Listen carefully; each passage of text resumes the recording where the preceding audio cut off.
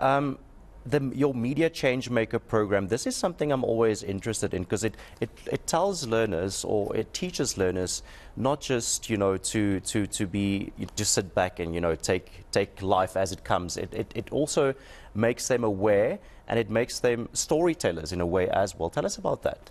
Our Media Changemakers program has trained over 500 learners and youth to become content creators in a way, to reshape and retell issues affecting them in their communities, to become storytellers, to tell the narratives of their community through digital resources and technology.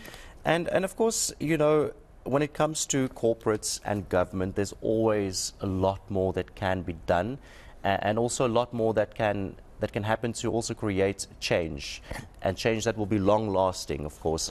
Do you think there is enough support from both corporate and government? We do still call for a collaborative responsibility from government, from stakeholders, from corporates, from civil societies, to all take responsibility for creating an environment and a country where the youth are prioritized, where the youth are empowered, and to really reaffirm what the youth of 1976 protested for, and ensure that digital technology is used as a tool for dignity, for equality and quality education. When we talk about historical disadvantages in education, how does your disability inclusion exactly work, especially now in this day and age?